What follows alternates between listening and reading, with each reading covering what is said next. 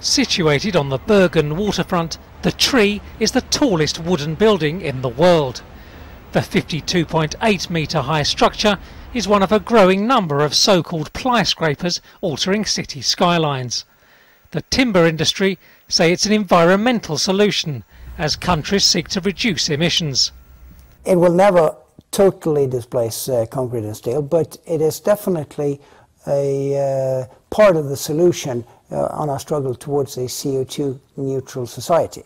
The architects insist that fears of fire in such timber homes are groundless. These columns and these CLT panels, they don't burn. They're so thick that they don't burn. In addition, they are painted with fire-resistant painting, and the house is sprinkled, so we have all possible ways to prevent a fire in the house. So actually, this is the safest house in Bergen regarding fire. The 14-storey structure is made of sustainable wood, but concrete makers dispute the idea that timber is greener, insisting that deforestation causes more CO2 emissions. The Tree's structure isn't entirely wooden. It's concrete on this roof because it adds weight, and it was necessary to add weight to this wooden building because it kind of damps the swinging.